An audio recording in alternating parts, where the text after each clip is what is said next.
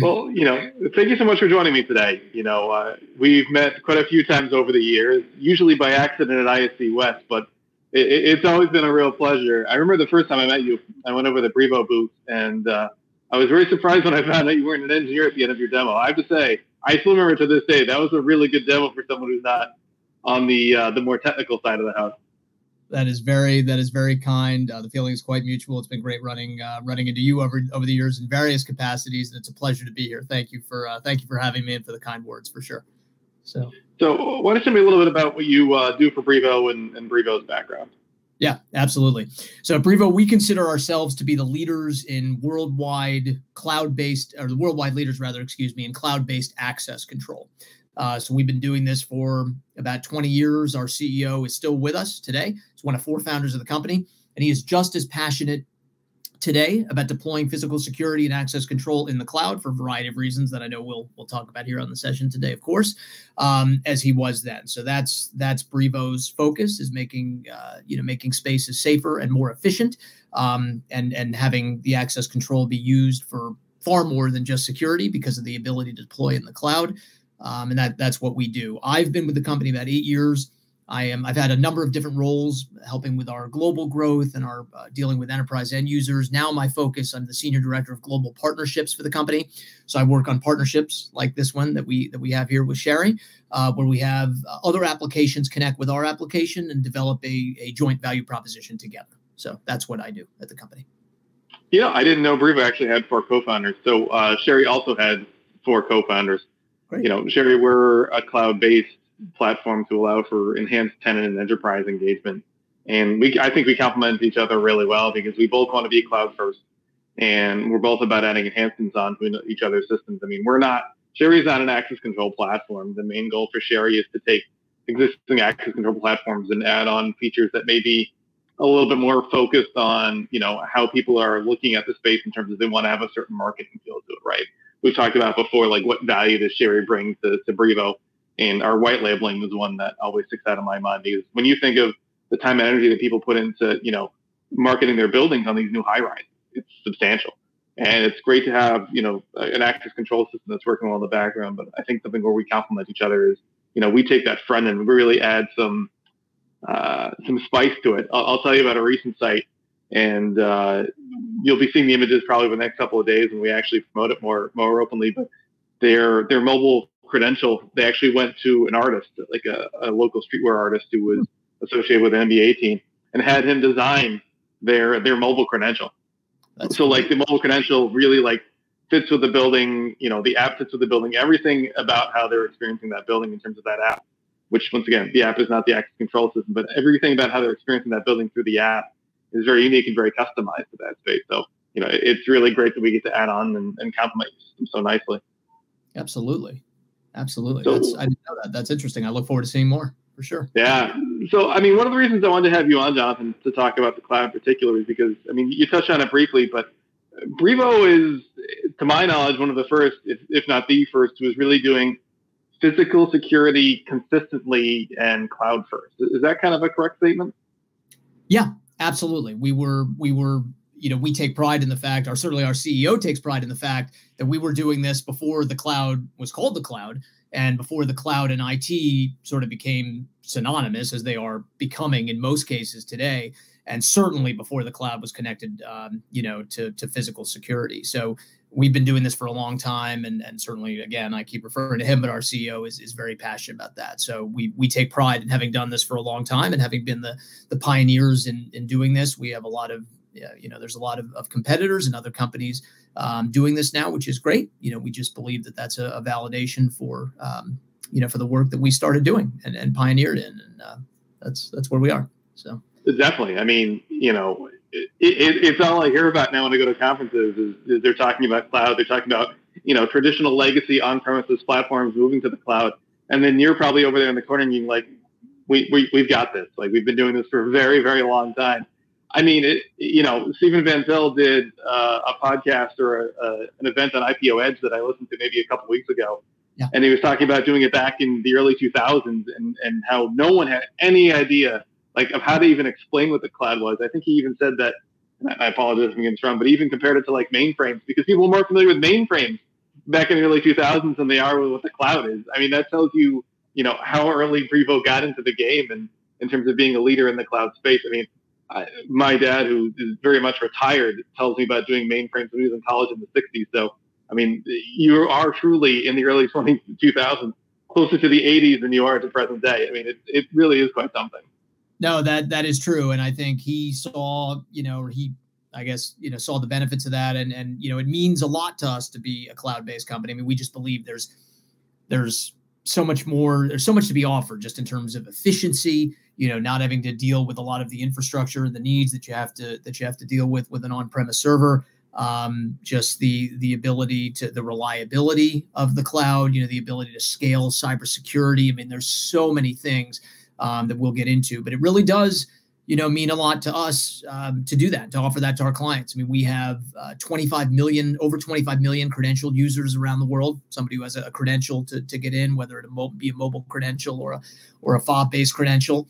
And we're deployed, we have tens of thousands of customers across industries. And we believe that with every customer we deploy to, we're just making things more efficient, more reliable, more cyber secure for them. And just, really, really offering this in a better way, we feel. Yeah. So, I mean, we're talking about the high level benefits of cloud right now, but one of the things that really kind of set the tone when you and I were talking about what we wanted to speak about specifically in the webinar is that McKinsey report. So I'll put it in the chat right now in case anyone wants to look at it later. But, number one, thank you for sharing that with me. It really was enlightening and kind of validated a lot of the thoughts that I had about cloud. But I mean, we'll get into it more, but certainly there's some things in there that surprised me a little bit as well in terms of, just how large the cloud market is. I mean, we're not talking just physical security at this point, but it talks about the total market for cloud being $1 trillion. I mean, it really is unbelievable. I mean, there's a comparison in there. I think the total IT market value was 230 million, give or take. And to talk about cloud being 1 trillion. I mean, so you and I having conversations about the cloud, both of our companies are investing heavily in cloud. I mean, yours for an extremely long time, but both of us are investing in the cloud because there's a clear market growth that is going to happen and a focus that's going to continue to happen through cloud. Absolutely. Absolutely. And I thought the article was very interesting. I mean, the article wasn't referring to to security specifically, but a lot of, as I think we'll talk about today, but a lot of the things we found in there are just so relevant. I mean, and they just really transfer over very well. So I agree. It's critically important for so many reasons, cyber and, scale and particularly, with the return to work as that continues to evolve. But the ability to be flexible in how you secure buildings and allow people to manage facilities, I think it's absolutely critical, and the scale cannot be underestimated. I certainly think COVID has accelerated this transition, at least in terms of our line of work, our collective line of work for sure. So, well, I mean, this is a good lead into kind of my first question that I'll pose to you, because you're talking about return to work, and return to work is something that has a lot of visibility to high level leadership within a company. Yeah. When your experience and what have you seen? Have you seen that, board of directors are being engaged on cloud solutions broadly, not even just physical security? Yeah, it's interesting. Certainly in our work, as we engage with people, sometimes they are, sometimes they're not. I mean, I'll refer back to the article again. I mean, what they said there is that 67% of publicly owned boards are actually not engaged in the cloud, which, when you and I were talking about this briefly, and when I see that, we just view this as such an enormous opportunity, because just because they're not engaged now doesn't mean that they never will. And we've just been saying this. I mean, again, Steve, who, we keep referring back to, to him, certainly at the beginning of this had said it's only a matter of time. And that was 20 years ago. Well, now we're certainly at the point where it's only a matter of time, but it's much more immediate now. I mean, if you got 2/3 of people not even dealing with this issue, they're absolutely going to have to, just in terms of me, just see, I mean, we hear, just here, I live in Washington, just, government agencies that are going to the cloud, because it's a more secure and efficient way to store their data. One example I like to use when we talk about Brivo and cybersecurity in the cloud, the CIA. A number of years ago with Amazon Web Services signed a $600 million contract to secure their data in the cloud. That's obviously very, high, the highest level of. That's a great. I'd like to sell that contract. That sounds great. Yeah, for sure. Well, exactly. But that's the highest level of security that there is. And if that's going to the cloud, there's clearly a good reason to that. So just, you have 2/3 that aren't engaging it yet. What an opportunity for us collectively, in partnership and others in our industry to go and to engage that, because it's absolutely coming for so many reasons. No, I mean, and it's a good example you bring up with the CIA, because, it's easy to say, like, well, the cloud is such a specific IT task. Does that really fall under the purview of the board of directors? And I think we both agree that the answer is yes. I mean, there are so many different aspects. You're talking about the long-term strategy of a company and how it's going to grow, how it needs to be flexible. We see cloud as a solution to that.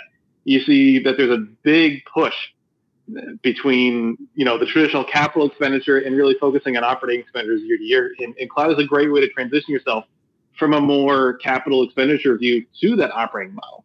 I mean, some people put access control systems in and then don't upgrade them for 12 years. And then suddenly at the end of the 12 year, it's broken and it's a huge major expenditure to update it again. The great thing about the cloud that you and I both know is, number one, you're always getting a real good sense of what's working, what's not, because you just get so many more analytics in the cloud. But the second thing is your software updates are handled. All those types of things are just on an annual basis. And it's really easy for you to look, what my next 3 to 5 year expenditure is going to be, exclusive of growth, which is always a good thing. But what my expenditure is going to be the next 3 to 5 years in terms of, I need to support this access control system and keep it up to date. What is that going to look like? Predictable, steady, no fluctuations like what you just described. Everyone, you're always on the latest version of whatever products or set of products. That's another thing with the cloud is the robust APIs and connectors that we have. So, when you talk about Sharry and Brivo, it's predictable and it's there. Both of our companies will maintain our APIs, our respective APIs, so that system continues to work. And cloud companies and subscription-based companies are constantly motivated every day, to make their customers, delighted with the product, so that there won't be any issues or anything like that. Whereas that if you just deploy something where in 5 years or whatever time frame you're talking about, it's out of date or it's broken, or, you can't predict that. You can't see that from an expense perspective. Or anything. And I certainly agree with your point about, shifting from capital expense to operating expense. Again, there's that predictability, and the bumps aren't there. So you're updating automatically, you're growing automatically as the cloud-based product grow and adjust to the marketplace. Well, one thing you said that actually is very interesting. So I was reading an article by BCG the other day, and it specifically talked about the cloud as a function of the business ecosystem. So when you're talking about all these different APIs, all these different connections, it's not to add complexity to the system. It's about containing a consistent experience. When you're talking about 5 different offices, potentially in 5 different countries, when each person is moving between them, you can make it feel really consistent and very reliable at each one. And I think you're absolutely correct that APIs, in particular APIs in the cloud, where you're not worried about, oh my goodness, what does my internet connection look like to that site? Is it, how reliable is it? So when I click that, update database button, is it actually going to push down, or is it going to give me an error? Is that error going to be accurate? I mean, you're absolutely correct. When you talk about the cloud and the reliability of cloud to cloud and creation of that business ecosystem, it is, at the moment at least, unmatched. And I don't think on-prem is ever going to surpass it. Completely agree. Consistency of experience, consistency of service. You don't have to worry about one server operating at a certain level and another operating at another level. Maybe a little, bit with network connectivity, but not really. And I agree, consistency of experience, and I agree. It's very difficult to replicate that. And it's much more onerous to replicate that with on-premise products, I think. So, well, I know I told you the story, but I'll tell it on the webinar now as well. You mentioned one server, and I told you the story about a time when, boy, did I wish I had a cloud solution. I had a winter storm come through. I live in Boston, so we get a lot of snow, we get a lot of ice, and it had gone through and destroyed all sorts of power, all sorts of internet connectivity, which is all well and good. These things happen. But the problem is all of a sudden we're going to try to pay people. And the way our payment system was set up at the time to, send employees their checks, even through direct deposit, required an actual software running on site on a physical server. And we found someone who had a generator, borrowed it from him, put it on the back of the truck, had a long extension cord running into the building, brought in a wireless router so we could actually, not like a wireless in your house, like a cellular based router to give that server internet connectivity, We had some poor person sitting in a dark room typing away on her laptop to actually get people paid on it. Now, not long after that, not coincidentally, we did move to the cloud, but you want to talk about something that should give board of directors a concern is not paying all of your employees on time. That's a really good way to make some people really not happy. So when we're talking about cloud, I mean, we're saying it different ways, but really you can wrap a lot of it up in the risk profile and the risk reduction that you get with cloud. Completely agree. And that's, I love the story that you're telling there, because it's just, it's just one example of so many mission critical things. But I mean, it's a great example. I couldn't agree more. From a board perspective, you got to pay your employees. It seems ridiculous. It is. But certainly, in what we're doing here together, physical access control and and interacting with spaces and all that kind of thing. I read something recently that said that that there is a belief that there's a trend that the legal liability for folks on the board and for C-level executives for physical injuries and things like that can happen is definitely going to go up in the years ahead. And you want to, you just, again, want to be focused on that reliability and that consistent level of service from the product. So, yeah, I mean, something about that BCG article that I think ties with the McKinsey article well is the focus on innovation. Yep. And, it was some really drastic numbers. So I'll read them off to you over here. It was, according to McKinsey, so by pushing to the cloud, organizations found that they were 90% faster, 95% easier innovation, 90% reduced risk. And one that you and I actually both think is low is only a 15% increase in scalability. I mean, that's probably very much because of our physical security backgrounds, but certainly all those numbers are incredible. And even the lowest one, which is scalability, I think you and I both think should be a lot higher. Because when you're thinking about how to deploy an access control system and a solution across 15 locations to try to get a physical server on site and set up each time, or to get individual control boards running on a private either VPN or something similar to that, so they all talk to the same server at the same time. I mean, the numbers are drastic regardless of McKinsey. I mean, 95% easier innovation. I mean, what do you think about that, Jonathan? Completely, yeah, appreciate that, Kevin, and completely agree. So, I mean, I'll take it one by one. So the 90% speed and agility, we can certainly speak to that. We're obviously deploying, there's a lot of cloud companies out there. We're deploying hardware in conjunction with the cloud. As an example for us, we had a 1,000 site project that we deployed, one controller, one space in each of 1,000 sites across the United States. And our partner was able to do that in under 60 days, which would be very, to put it mildly, every single site, because we're putting one device and it's just connecting straight up to the host. So the speed is there. Everything is plug and play. You just deploy and continue to move. You can do it very, very quickly because, again, as we were talking about that before, it's that consistency. We don't have one thing over here, and we're worried about how each one is performing. You're just connecting the hardware, and all that is a conduit between the host and the actual physical reaction, which is opening the door or not. So we have that from a speed perspective. The innovation is something that I personally love to talk about because, something that I work on, as I mentioned earlier in the session, is relationships like this, is partnerships where we have, we love to work with companies like Sharry, where, we're innovating in what we do. We're all doing lots of things. We're innovating in access control, and you all are integrating in facility management in the way that you do it with the white label products and the connection of different systems and all that kind of thing. And it makes our product better by working with you. It allows us to innovate by innovating or taking a part of your innovation. And hopefully I don't know if that's the right way to put it, but hopefully the reverse is true, and that your product is made better by ours.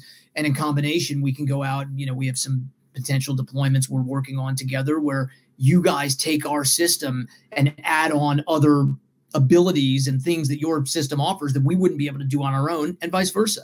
And taken together, that allows us to really easily innovate together in a way that we would just not be able to do without the easy connections we have and the strong APIs and all of that. The scalability, I completely agree. So we view ourselves, we like to think of ourselves as infinitely scalable. That's obviously a very big word, but we do work with AWS, and AWS is just continuing to grow and grow and grow. And again, we use AWS as well.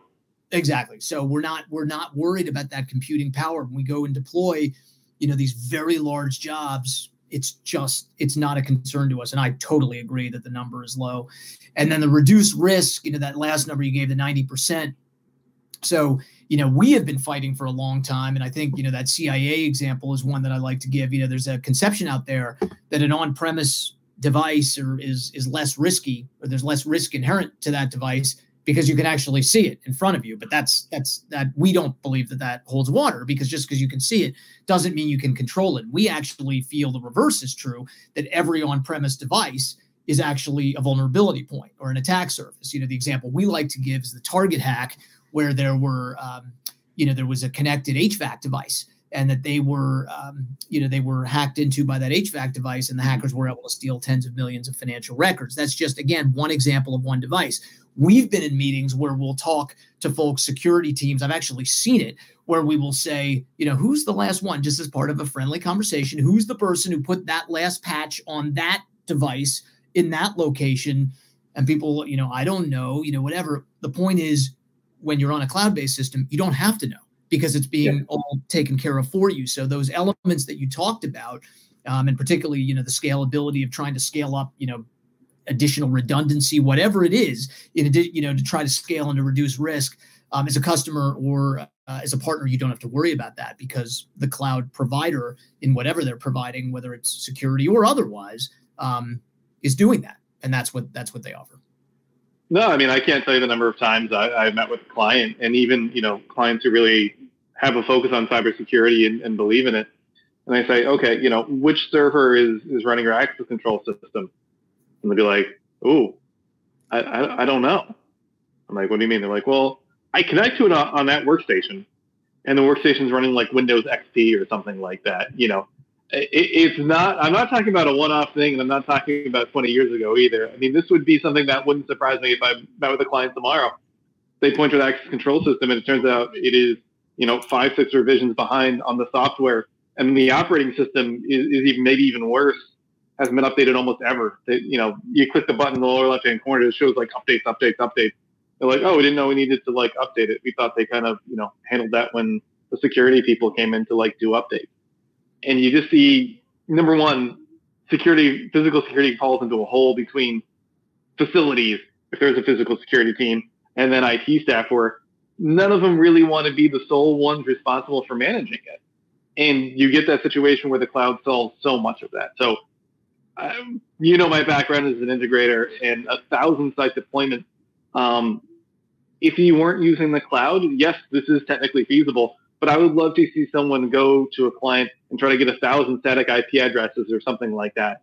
It is almost impossible to do that type of scale with anything else but the cloud, at least in any sort of reasonable time frame. Once again, yes, you can technically do this with VPN.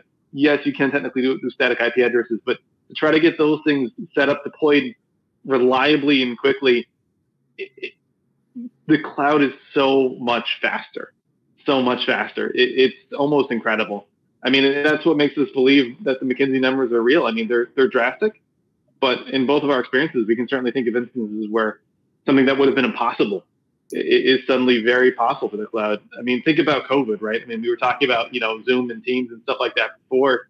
Think of all the updates we've gone through with Zoom and Teams, where if those weren't cloud platforms, if I have to connect to my, old school VPN on site to try to dial out on, no offense to WebEx, but I think I used to have to be on a specific network to connect to WebEx a long time ago and stuff like that. It would have never been possible for companies to continue to function when COVID happened. And now, you have a web call, and it's not even a difficult thing. We were able to manage having 4 different softwares, because although the interfaces may be different, the cloud makes it real easy. You click one button and you join the meeting, and then I just have to figure out how to unmute myself. Yep. So, we're talking about a lot of big numbers. We're talking about a lot of real growth. But one thing we haven't talked about really is that there is an investment required to kind of move to cloud and the change management associated with it. The number from McKinsey, I think, was 2 years return on investment, though. So when you think about moving to Brivo versus, I don't want to name a name, but some very old, RS-45 based access control systems, no, there's a definite initial cost. Same way if you're moving from, a logbook on a desk to a visitor management platform that Sharry offers. Yep. There's a cost in it, but McKinsey really focused not just on the expenditure associated with our solution, but really the change management and the efficiencies you can gain out of it as well. I mean, do you see that with Brivo as well when you have customers transition from legacy on-prem? Absolutely. So you're correct, and they're correct. There's obviously 2 years, and it takes to go up and make up for it. But once you have made up for it, there's so much there, so much advantage that you're getting. I mean, again, both in terms of the cost that we talked about, the unpredictable costs of managing on-premise infrastructure, to the personnel that are required to go and manage all of those things, whether it be the redundancy and everything. So there's just so much there. We have a full total cost of ownership case study, that goes into it. But there's so many things. I mean, we have a statistic on IT that I think 50% of IT managers believe that, today in today's competitive market, that maintaining personnel enough to maintain all these systems is one of the biggest obstacles that they face. So it's these costs that you have, in terms of the non-predictable stuff, but it's also these things that you can't exactly quantify, but the difficulty of losing people and trying to find people and all that, when you can make this, so much easier, which is why another thing from our CEO, he likes one of the nuggets that he says is there's just no logical reason to believe that the access control server is going to be the last server standing in the server closet. There's just no, there's no reason to believe that, because this stuff applies. That's a good one. Yeah, I like it. And then the other one I'll throw at you that, another one that I like from a show that I saw once before is an enterprise customer who's going to move to us. He said, I should have listened to you guys 8 years ago, should have listened to you 5 years ago, should have listened to you 2 years ago, and I'm going to listen to you now. Because yes, it is the cost that you're saying you have to have that initial investment.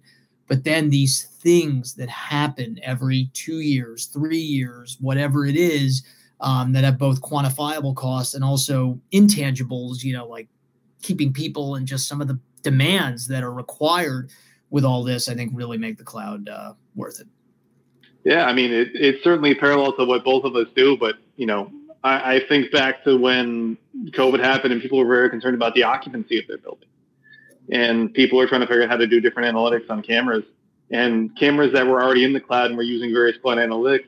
All they had to do, I mean, I make it sound easy, right? I'm not a developer, but all they had to do was write, a slightly different algorithm associated with people walking past the line, and suddenly that cloud-based solution had occupancy quantity overnight, where you could see in real time how many users were in the building, and it was tracking through a camera. Whereas if you were an on-prem solution, oh boy, does that server have enough horsepower? Is the server up to date? I mean, just in terms of your ability to add efficiencies and add scope, the cloud just makes it so much easier. I mean, Sharry in a Brivo application is pretty much just letting us know that you'd like to add those types of feature sets. Whereas if you're thinking about compared to a legacy access control system, there's just so many more questions I have to ask. Mm-hmm. And I think that really, is kind of endemic of the total solution that we're talking about. Is moving the cloud is not just about, physical security, not just about operating expenses, but really it's changing kind of the whole way your organization is set up. And that's why it should be attractive to the C-suite. I mean, back in the McKinsey article, they really talked about going from siloed to cross-functional. And I think a big part of going from siloed to cross-functional is that scalability and that flexibility in particular, to add and remove different features, so that when a different department comes to facilities and says, hey, I want to do X, Y, and Z, assuming that those are reasonable things that they want to request, facilities can say, absolutely, this is the time frame. I don't need to add anything to it. Let me talk to, Brivo to get that feature added on our solution. Let me get that admin added in real quick, and they're off and running. And I think that type of collaboration, as opposed to where everything is going up to silos, and then it's a budget fight each time. They want a feature, it's now a budget fight. And I think that's what the cloud can really help solve at a high level for, a board of directors or a C-suite team. Absolutely. So we're coming up here on time, and I'll put it out there if there are any questions. I haven't seen any in the chat, so I'll give it a minute, but I'll assume we're probably good. Excellent. Well, thank you so much for your time, Jonathan. It's always good to talk to you. Thank you for yours. Agreed. It was a pleasure. Thank you. Have a great day. You too. Bye-bye.